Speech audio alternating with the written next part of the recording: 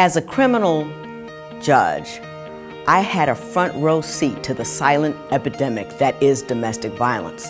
I could put you in jail, I can kick you out of your house, I can send you to a domestic violence program, but I couldn't change the dynamic between that man, that woman, and make a change in what both of them believed was an appropriate relationship. That's why I rock with Bloom 365. Bloom 365 is a nonprofit organization that works to prevent teen dating abuse before it starts, so that future generations can avoid domestic violence later in life. We go into schools and youth organizations with a three-step approach to preventing teen dating abuse. Step one is information.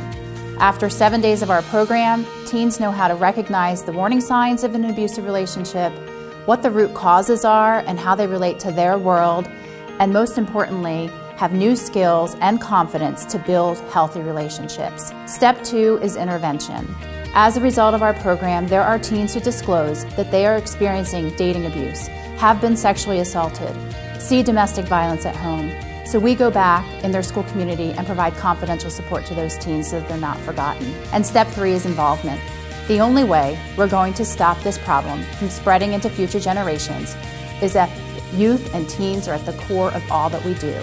We train them as peer educators and peer advocates to keep this mission going.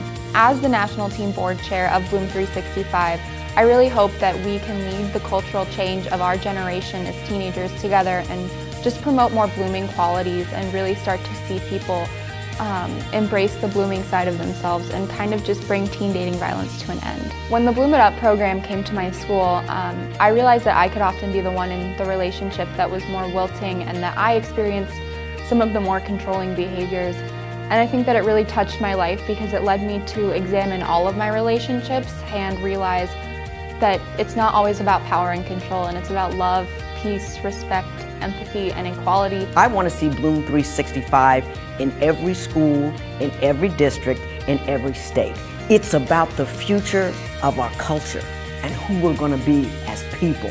You can be part of this movement by bringing us into your school or youth organization, by becoming trained as an educator, by volunteering with us either as an intern or a member of our board, or by donating. For every $35 raised, one teen goes through our program. Please join us as we unlock the potential of future generations, our future parents, policymakers, and catalysts for change.